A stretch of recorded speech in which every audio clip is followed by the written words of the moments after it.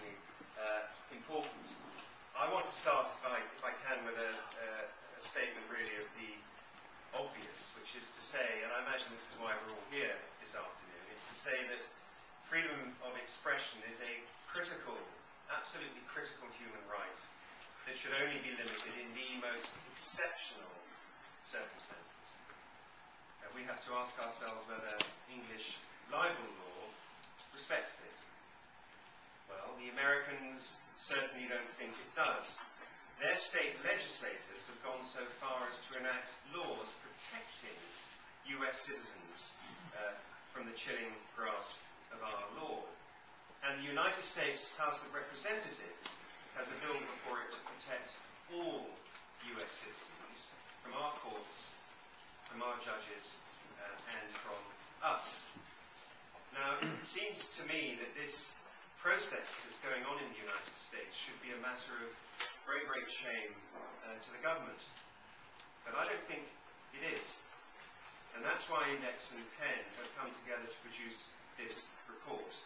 And it's also to stiffen the resolve of the Parliamentary Select Committee, which is looking into these issues. And by all accounts, that committee needs stiffening. The Americans call their legislation Rachel's Law. It's named after the United States American academic Rachel Ehrenfeld.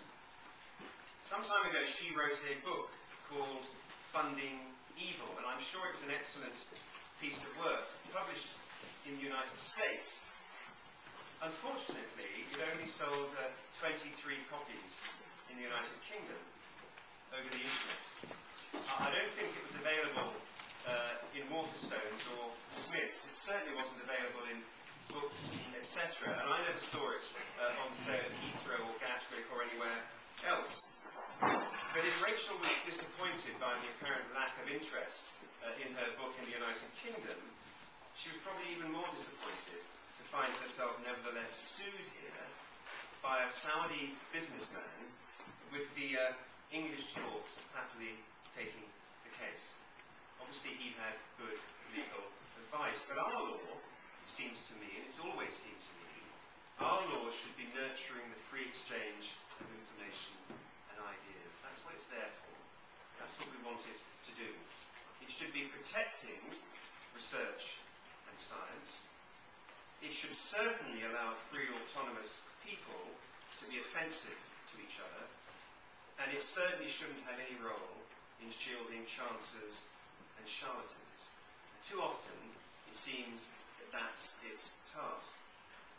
In July last year, the United Nations Human Rights Commission said this: the practical application of English libel law has served to discourage critical media reporting on matters of serious public interest, adversely affecting the ability of scholars and journalists to publish their work.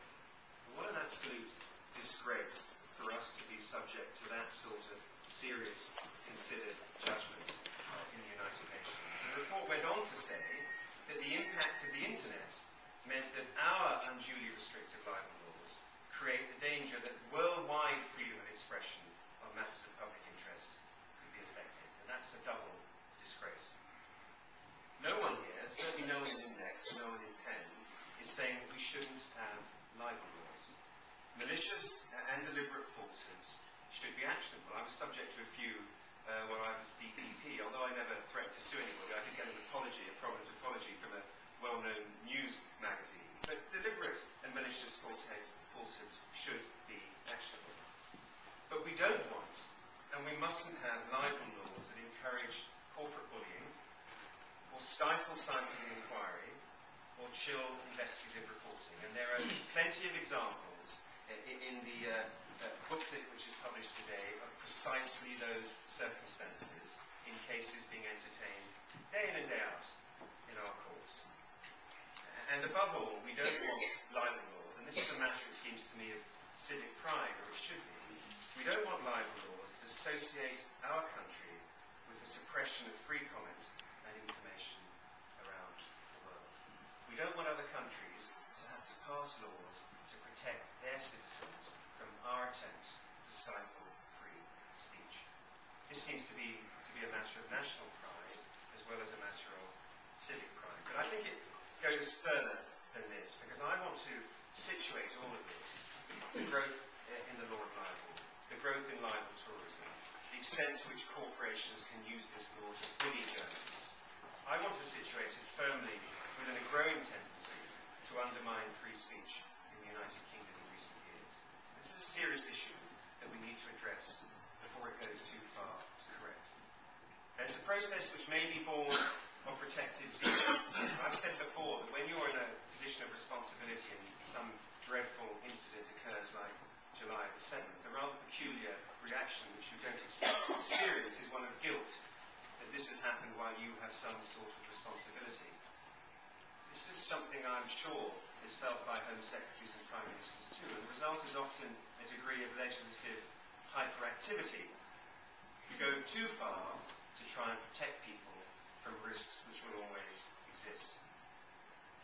But even if it's born of protective zeal, we need to conclude that we don't want that kind of protection. We prefer to accept some risks in order to continue living as freely as possible. So this isn't just about defamation, privacy laws and libel tourism. It's not just about super injunctions. It's not just about the deliberate intimidation of scientists by professional groups or wealthy individuals. It's also to do with legislative provisions broadening categories of hate speech, even to include religion, as though idea systems, thought systems, need or deserve special protection of the law. People can't stand abuse. And in the field of terrorism legislation, outlawing the possession of articles, including books, openly available on the internet, offences of encouraging terrorism, offences of disseminating information. In many fields, we need to acknowledge, recognise and acknowledge that in many fields, the criminal law is now engaging with free speech in ways undreamt of a few years ago, and this is a process that needs arresting. The context also makes it a very unhappy time for us to be placing whole categories of reporting into the box marked forbidden, or too dangerous, or too risky for a publisher to contemplate. Now, we hope that this report will spark debate and prick some consciences, not least in Parliament. It would be good, it seems to me, for this country to be known as a beacon of free speech around the world, rather than a symbol of information control. We hope that this report, as I said, will spark a debate, change minds, put some steel in Parliament, and I